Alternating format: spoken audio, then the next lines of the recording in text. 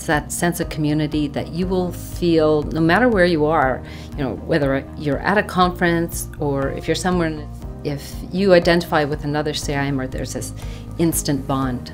And we have that within the organization. Le CIM en tant que tel, la branche de Montréal, m'a beaucoup aidé au niveau de me permettre d'avoir des activités de réseautage comme les soupers-conférences et d'avoir la chance d'entendre des conférenciers parler de leur sujet d'expertise et d'en apprendre plus amplement là, sur le domaine de l'industrie.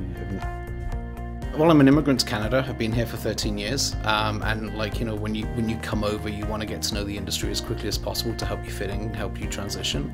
So joining something as, you know, a national institute like the Canadian Institute was the right thing to do.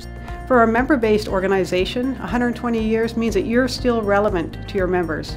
You're still providing quality content, and you're still providing relevant information, and you're providing what the members want. So it's really significant, and congratulations to CIM. Especially being in an industry that's very volatile in terms of commodity pricing, I think keeping that connection going is a challenge sometimes.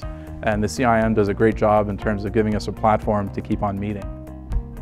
Maintenant, le but du centenaire et du 120e aussi, c'est de resserrer les rangs des membres et leur faire réaliser que l'Institut est très important à l'économie du pays, et pour leur carrière personnelle, évidemment.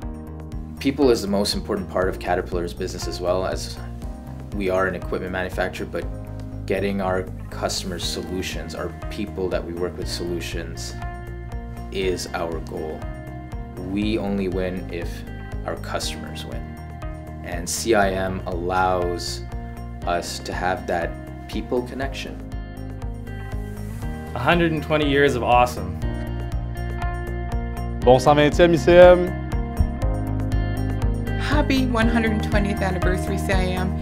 See you on the dance floor. Happy anniversary, CIM! Tell us your CIM story at 120.cim.org.